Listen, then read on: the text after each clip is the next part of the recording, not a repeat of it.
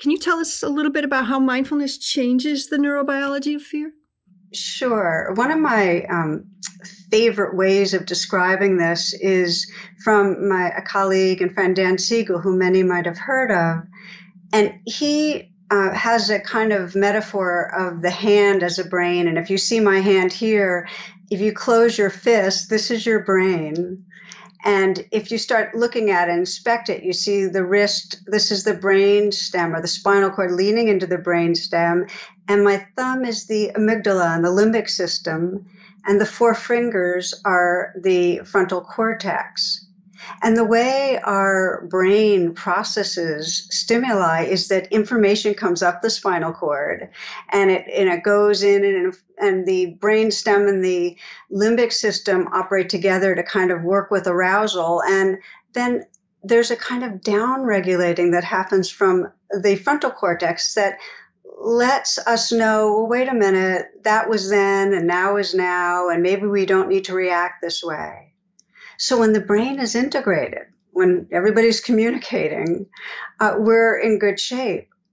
Well, what happens when we get stressed and we're not in balance is really interesting because the information comes up, but because we're not really in communication with an integrated brain, you get the stimuli saying, warning, warning, and we flip our lid. We basically lose contact with the part of our brain that has perspective, the part of our brain that's the site of empathy, the part of our brain that's really the site of our moral capacities. When we get triggered and we get caught in fear, we lose access, and then there's just a subcortical looping going on. In other words, we're basically hijacked by our survival brain. So what mindfulness does, and this is the key, is it strengthens the activation in the frontal cortex, and it helps us to reintegrate our brain. So in a moment when we're off, if we can have enough remembrance to notice what's happening and to do a little bit of witnessing, we begin to come online again. Tara, that was one of the best explanations of brain integration that I've heard. We talk a lot about that the brain needs to be integrated, but so many times we're not really clear on what do we mean by that. And thank you. That was really helpful. When we start cultivating the muscle of mindfulness, we actually are able to sustain our attention on what's right here, on the wave of the moment, without distractions. There's this ability to remember to be here.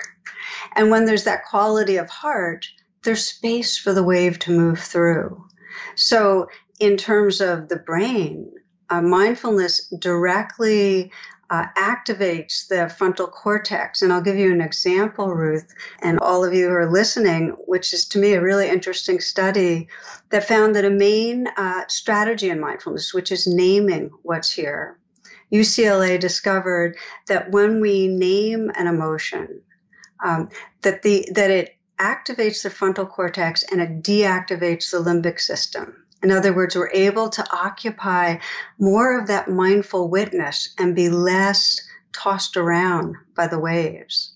And in a similar way, when we're able to regard what's going on with that presence and with that heart capacity, again, rather than that limbic hijack, we're able to inhabit a more whole and integrated sense of our being.